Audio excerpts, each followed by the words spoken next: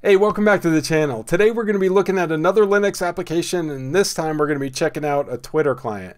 Now, I've tried a whole bunch of Twitter clients and I've not found one that works very well. Some of them worked really well before Twitter made their API change, but don't work so well now. Now, the one that I found is not strictly a application, but it's more of a wrapper for the website, and it is a wrapper for TweetDeck.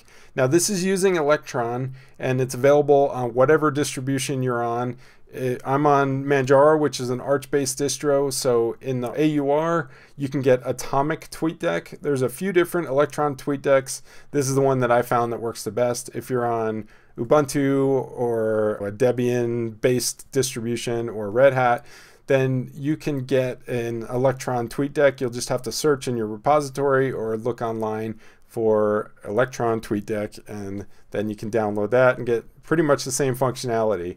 Now, if you don't know what Electron is, it's basically just a framework that takes a website, puts a wrapper around it, and lets you treat it like a native application. So this is the web version, but as you can see, it looks like any other application window.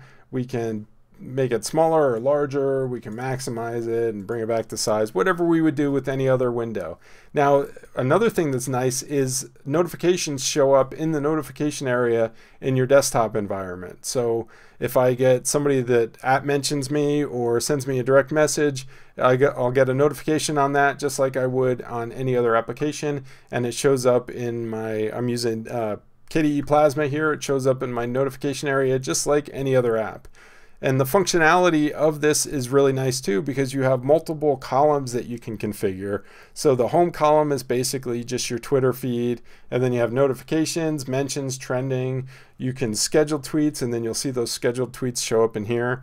And then you can come in and add different columns. So I could add a messages column, or whatever other columns I have that I'm not currently looking at if I want quick access to that information. The other thing that's nice is when you create a tweet, you can come in and add images or video. You can schedule the tweet like I mentioned before if you want a delayed tweet, and you can also send direct messages from here. So for me, this client does everything that I want. I don't care that it's not a native client and it's just a wrapper. It works really well. It's really lightweight. I get notifications, and it does everything I need to do. Now, like I said, this is the one that works best for me. So if you have one that works well for you, please leave that in the comment section below so we can all learn from that. Hopefully you found this useful and informative. If you did, hit that thumbs up. If you really liked it, hit that subscribe button. I'll be putting out a bunch of these videos in the near future, and I hope to see you at the next video. Take care.